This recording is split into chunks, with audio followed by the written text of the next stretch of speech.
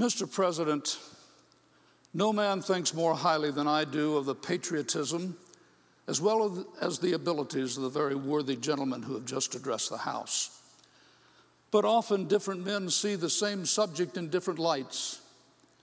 Therefore, I hope it will not be thought disrespectful to those gentlemen if, entertaining as I do opinions of a character very opposite to theirs, I shall speak forth my sentiments freely and without reserve. This is no time for ceremony. The question before the House is one of awful moment to this country. For my own part, I consider it as nothing less than a question of freedom or slavery, and in proportion to the magnitude of the subject ought to be the freedom of the debate.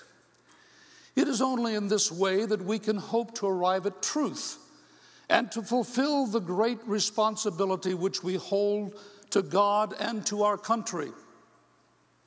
Should I keep back my opinions at such a time through fear of giving offense, I should consider myself as guilty of treason towards my country and an act of disloyalty toward the majesty of heaven, whom I revere above all earthly kings. Mr. President, it is natural to man to indulge in the illusions of hope. We are apt to shut our eyes against a painful truth and to listen to the sounds of danger till they transform us into beasts. Is this the part of wise men engaged in a great and arduous struggle for liberty? Are we disposed to be of the number of those who, having eyes, see not, and having ears, hear not the things which so nearly concern their temporal salvation? For my own part, whatever anguish of spirit it may cost, I am willing to know the whole truth, to know the worst, and to provide for it. I have but one lamp by which my feet are guided, and that is the lamp of experience. I know of no other way of understanding the future but by the past. And I wish to know, judging from the past, what there has been in the conduct of the British for the last 10 years to justify those hopes with which these gentlemen have been pleased to comfort themselves and this body of representatives. Is it that insidious smile with which our petition has been lately received? Trust it not, sir. It will prove to be a snare to your feet. Suffer not yourselves to be betrayed with a kiss. Ask yourselves how this gracious reception of our petition compares with all these preparations of war which cover our waters and cover our land. Are fleets and armies necessary to a work of love and reconciliation? Have we shown ourselves so unwilling to be reconciled that force must be called in to win back our love? Let us not deceive ourselves, sir. These are the implements of war and subjugation, the last arguments to which kings resort. Ask yourselves, gentlemen, sir, what means this martial array if its purpose be not to force us into submission? Can gentlemen assign any other possible motive for it? Has Great Britain any enemy in this quarter of the world to call for all this accumulation of navies and armies? No, sir. She has none. They are meant for us. They can be meant for no other. They are sent over to bind and rivet upon us those chains which the British have been so long forging. And what have we to oppose them? Shall we try argument? Sir, we have been trying that for the last 10 years. Have we anything new to offer upon the subject? Nothing. We have held the subject up in every light of which it is capable, but it has all been in vain. Shall we resort to entreaty and humble supplication? What terms shall we find which have not already been exhausted? Let us not, I beseech you, sir, deceive ourselves. Sir, we have done everything that could be done to avert the storm, which is now coming on.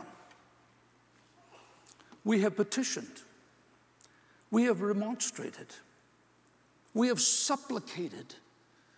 We have prostrated ourselves before the throne and have implored its interposition to arrest the tyrannical hands of the British military and Parliament. Our petitions have been slighted.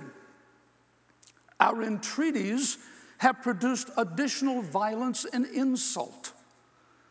Our supplications have been disregarded, and we have been spurned with contempt at the very foot of the throne. In vain, after these things, may we indulge the fond hope of peace and reconciliation? There is no longer any room for hope.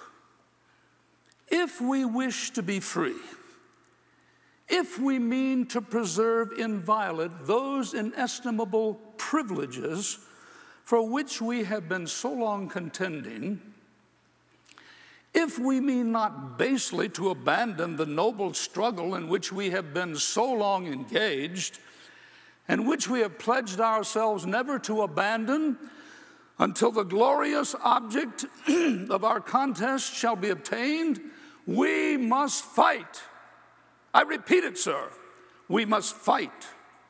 An appeal to arms and to the God of hosts is all that is left us. They tell us, sir, that we are weak, unable to cope with so formidable an adversary. But when shall we be stronger? Will it be next week or next year? Will it be when we are totally disarmed and a British guard shall be stationed in every one of our houses? Shall we gather strength by indecisiveness and inaction?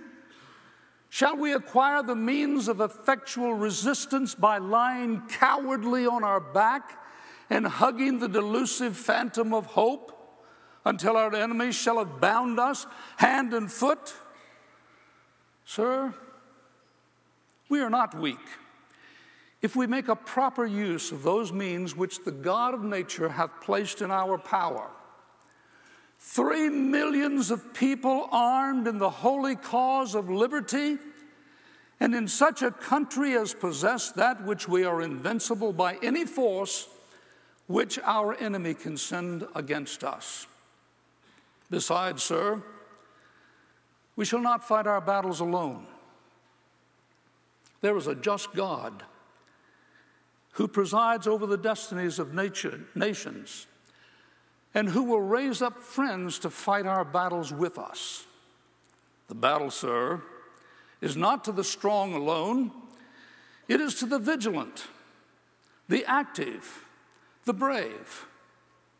Besides, sir, we have no other choice. If we were base enough to desire it, it is now too late to retire from the contest. There is no retreat but in submission and slavery. Our chains are forged. Their clanking may be heard on the plains of Boston. The war is inevitable, and let it come. I repeat it, sir, let it come. It is in vain to prolong the matter. Gentlemen may cry, peace, peace, but there is no peace. The war has actually begun. The next gale that sweeps from the north will bring to our ears the clash of resounding arms. Our brethren are already in the field. Why stand we here idle?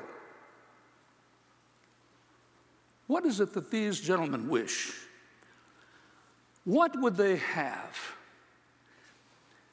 Is life so dear, or peace so sweet, as to be purchased at the price of chains and slavery? Forbid it, Almighty God. I know not what course others may take, but as for me, give me liberty or give me death.